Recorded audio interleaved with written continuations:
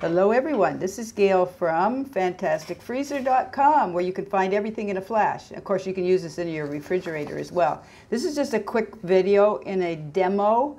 I mean, we did this on a door, not inside the freezer, so don't be shocked when you see what you're going to see. But what we're going to talk about is how to assemble one side panel inside your freezer. And of course, when you get your model in the and you unpack it and everything, before you start assembling this in your freezer, you're going to want to turn off the cooling, put the products into coolers, get rid of your existing stationary shelves, and wait until the inside of your freezer is room temperature. Okay, room temperature, clean and dry. And then what you're going to do is measure the inside floor to ceiling, take that number, subtract 5 inches, and then divide the result by 6 inches.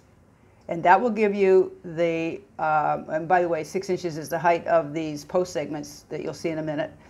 And the resulting number before any decimals is the number of post segments you're going to need in each of the 2 posts in your unit side panels.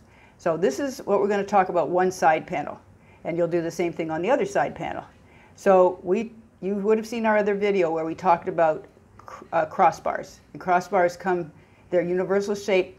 They can be used as a stabilizer at the top, as a header connecting with the posts, and also all the way down as a footer on the floor.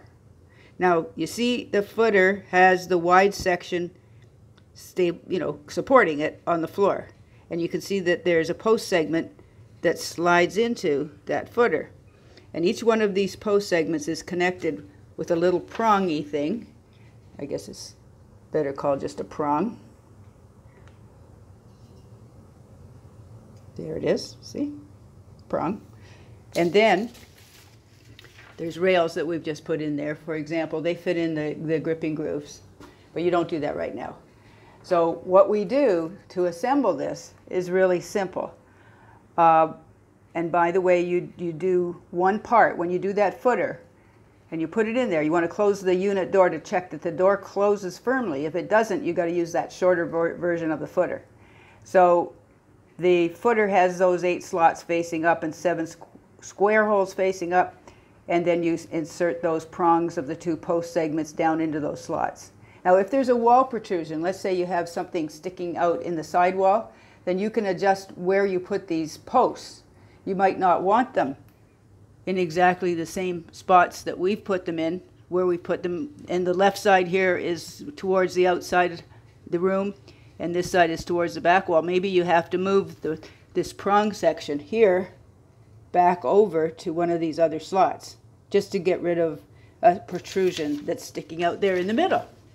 Okay, so this is just the assembled version. And now I'm going to show you in the next video, how do you actually assemble this? How do you get this to work?